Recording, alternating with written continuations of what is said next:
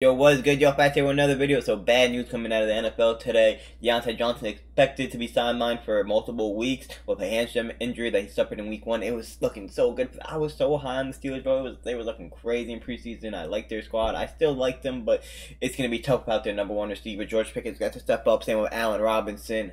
We'll see what this means for this team, but obviously losing their best receiver is not good. He's a great route runner, has good hands, even though he struggled with drops in the past, but he has improved much with that. But it's just tough that he will be injured and sidelined for a couple of weeks now, man. So, See how bad it unfortunately, is. Diontae Johnson That's did the fantasy indeed doctor suffer here. a hamstring strain. It was likely in between a grade 1 and a I'm grade hoping 2 Aaron based Jones ain't on on the the same thing. reports that are coming out. They have a little bit of a later bye, so I don't know if they're going to put him on IR. Damn, There's a chance he misses week 2 and possibly week 3. damn. We haven't heard an update on Freiermuth yet in his chest injury. Okay. So Calvin Austin and George Pickens, as well as Allen Robinson, may be the primary Yeah. responsible guys that are going to benefit. Not the best start for Diontae Johnson. It's going to be difficult for him to get that volume of target share we're looking for.